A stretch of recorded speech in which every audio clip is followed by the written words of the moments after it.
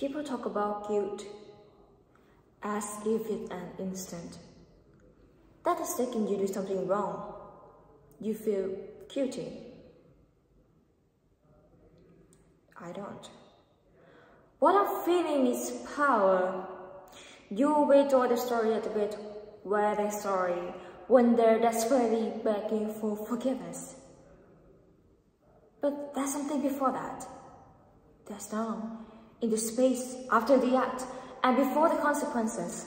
When you've got away with it, when you're walking out of and no door back down, no street, and it's still thumping in you. Doors breaking, doors shattering, and you're escaping back home. Flying out through it, you can taste it, even back here. The quiet click of the door that tiptoed in the alcohol rain stopped too quickly. I want it back. I'll wait. And all the stuff that makes up life. Our life. And I don't feel like a traitor.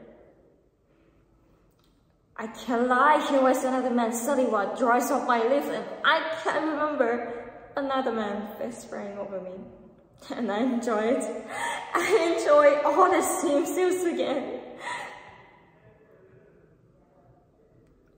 His alarm's going off in 10 minutes. He rolled over on the ground, curled himself around like a monkey, with his bloody mama, just like every morning. He won't notice that anything different. He won't see that how much hair down my face or that my hair is wet. Because I've been running in the rain to get back before he wakes up. He won't notice that I haven't been here.